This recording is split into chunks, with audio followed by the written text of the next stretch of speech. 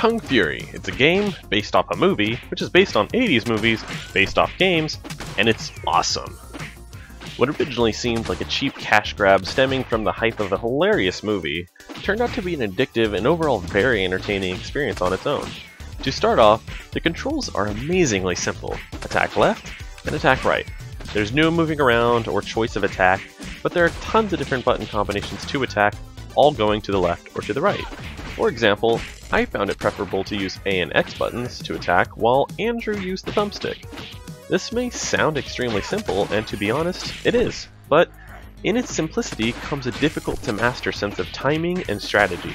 It's easy to get the hang of it, but quickly it proves to be difficult with multiple enemies and misjudged attack distances. Once you realize what you're doing though, it's easy to see any missteps as being your own fault. The nice thing that both myself and Andrew thought was pretty neat was the lack of a tutorial. Sure, with such a button layout, it is simple enough to understand quickly, but this allowed you to discover the different enemies and find out how they attack on your own, which overall I thought was pretty cool. Along with the nice controls is an appealing graphical layout that features retro-style sprites with a CRT screen overlay. Coupled with smooth animations and a neat variety of enemies ranging from Nazi soldiers, kung fu robots, and genetically engineered female warriors, you'll have a good time just watching the mayhem unfold. With every hit landed, the screen flashes and the enemy gets destroyed into various bits. It's hilarious when you punch a baddie in the balls and his head explodes, expelling 4 or more brains.